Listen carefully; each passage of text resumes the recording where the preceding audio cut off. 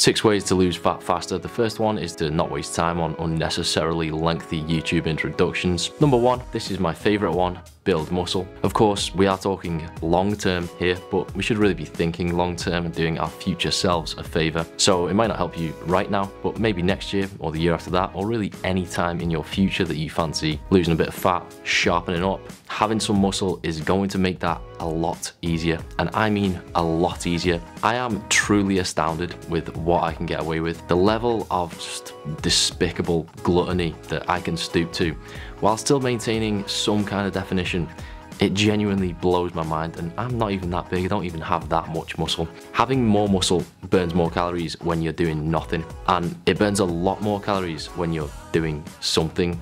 So when you combine having muscle with doing stuff, it's really pretty easy to burn calories. And the added bonus is that it's not just easier to stay lean, it's easier to appear lean. So maybe you won't even have to actually lose as much as well. All right, I understand that that's not gonna help the current situation if you're sat there with pigs in blankets running through your veins. So I promise the rest of them will be more immediate fixes.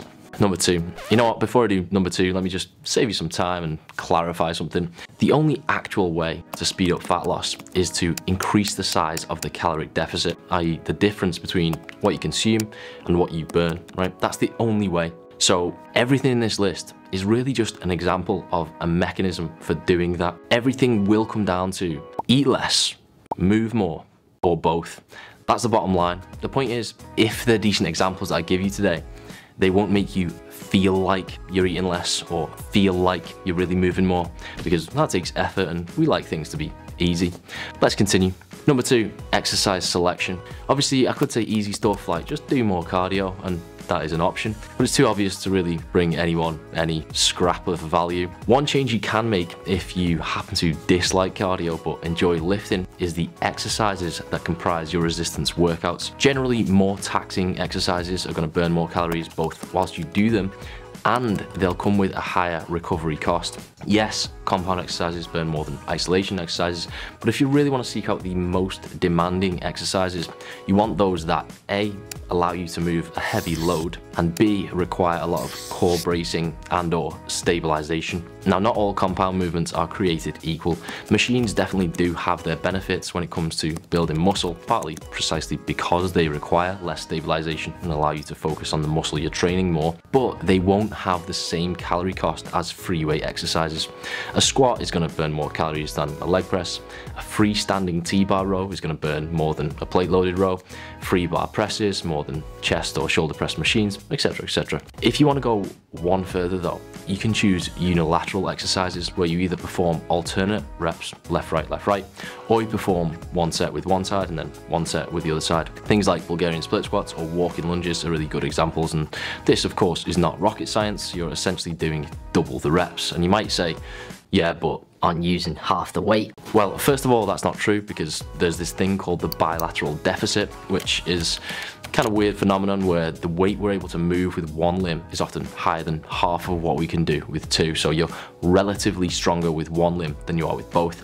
The reason for that's debated. Some say it's neurological, some refute that. I definitely don't know for sure, but it certainly is true. And a simple way to test that is to go to failure curling 2 dumbbells at the same time. And then when you hit failure, see if you can carry on when you switch to performing reps alternately. Chances are you will be able to do a few more reps. Beyond just the weight you use, each rep requires you to brace, stabilize your core and maintain form, which adds to your total energy requirements. In short, just do unsupported T-bar rows, walking lunges, Bulgarian split squats, alternate dumbbell shoulder press. You get the idea. Number 3, high satiety foods. I won't labor this point because pretty much every fitness video since the dinosaurs has mentioned this. Just make some common sense swaps, right? So you can feel just as full or fuller on fewer calories. So some key staples of a high satiety diet include boiled white potatoes, porridge oats with a low calorie milk, berries, apples, most fruits really except like banana and coconut. Pretty much anything high in fiber, broccoli, kale, sprouts, basically all greens, basically all veg, less sweet potato, more butternut squash or pumpkin type veg, low or non-fat dairy like yogurt, cottage cheese, etc, lean meat and fish, right?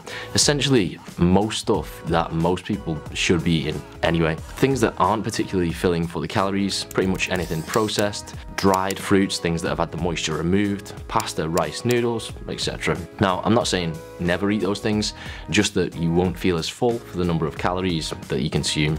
Number 4, sleep more. Now, I do wish that it was as easy as just deciding to get more sleep. I am fully aware that it's not. Good sleep hygiene is something that you really have to focus on, put some planning into, and really persevere with to actually make any solid, lasting progress. I also understand and accept that people have jobs, commitments, families, etc. Obviously, don't come at me. I speak generally, so apply everything I say to the context of your own existence, right? That's basic. If you can improve your sleep quality and/or quantity, then it's going to make losing fat easier in a couple of different ways. Firstly, you should find that it has a positive effect on your training. You'll be able to have better workouts, lift more or run for longer, and burn more calories overall, right? Second, it should help with your adherence to your diet. Tiredness typically makes you more prone to snacking. I certainly experienced that personally when I don't sleep enough, which of course isn't going to help you get shredded faster. Number 5, higher NEAT. In a language that people who aren't complete gym nerds would understand, NEAT is just an acronym that describes the calories a person burns through activity that's not typically classed as exercise. For example, if you walk to the shops, that's not exercise, but it does burn calories. And you know, if you're somebody who actually tries to describe walking as cardio, then I might politely suggest you try something novel once in a while, like actually getting out of breath. But anyway, that's just an example. NEAT encompasses literally everything that you might do that burns calories. So just walk journeys. You can walk, take the dog for an extra run around, take the stairs instead of the lift. I don't know, vacuum your living room more often. Sorry, that was personal. I'm not saying your house is filthy. I mean, I've never been. And then even things like mentally challenging tasks can actually have quite a caloric demand. It's thought that your brain accounts for about 20% of your energy needs. So obviously, I'm not saying like start doing Sudoku and you're gonna get shredded, but if your hobbies generally consist of mentally stimulating things like learning an instrument or playing chess or something, then maybe you'd eventually burn a non-significant number of extra calories, at least versus spending 3 hours a day on TikTok. That last bit's pure speculation.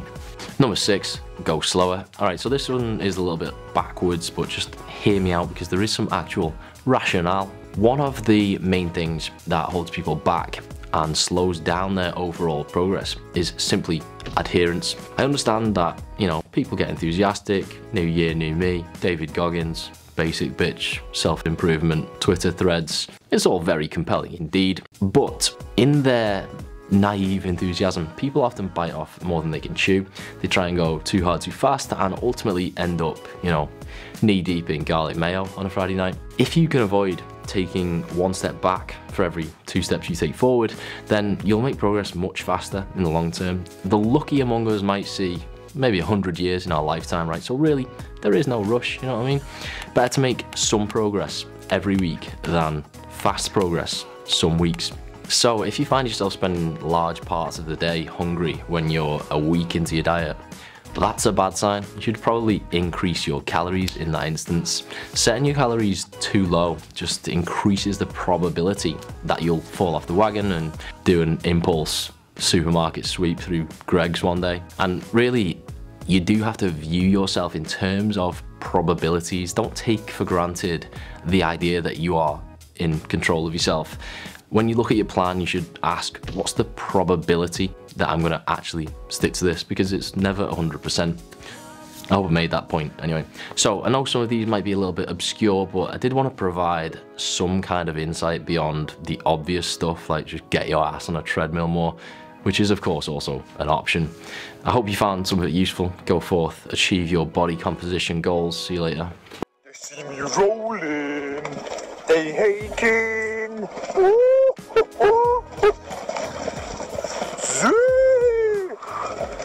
Joey Lenny is my hero.